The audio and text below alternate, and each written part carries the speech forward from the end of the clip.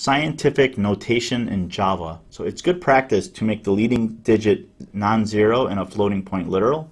Scientific notation is represented in Java using what's called E notation. So in this table we could see that if we had the decimal notation 187.01, in scientific notation that would be 1.8701 times 10 to the second power, which basically means you move the decimal to the right 2 spaces because of the 2 in the second power. And in Java you would write it out with E notation by saying 1.8701 with the capital E and the number 2, which E2 basically replaces the times 10 to the second power.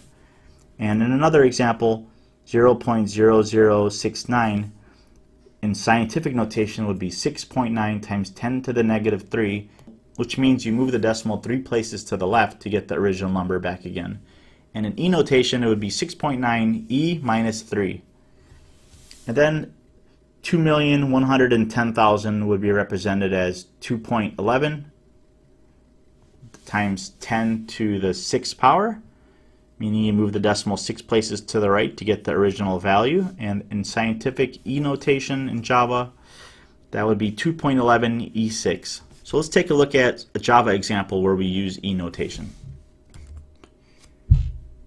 So I'm going to create a double called big number, and I'm going to assign it to 53 point, all this giant number right there. So now let's print it out and see what happens. System.out.println big number. And it prints it out, it looks fine, but let's make it even bigger.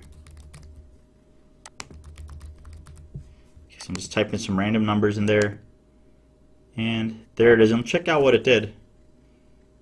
It automatically changed it to 5.34, and it added E notation in there automatically for me. So it says this number times 10 to the 11th power is basically what it means. So when you see an E in your output, don't freak out. It's just E notation in Java. Because the number was too big to just write it out, it decided to do it as E notation.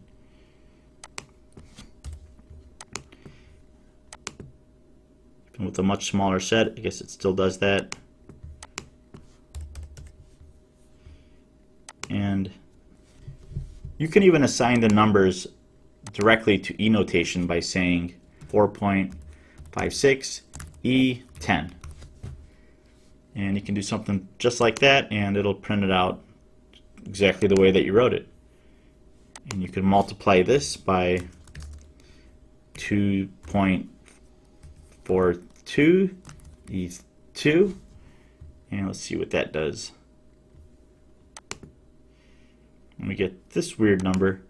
So, and I guess that is what you get when you multiply these two numbers together. So this is just some very basic examples of showing Java E notation.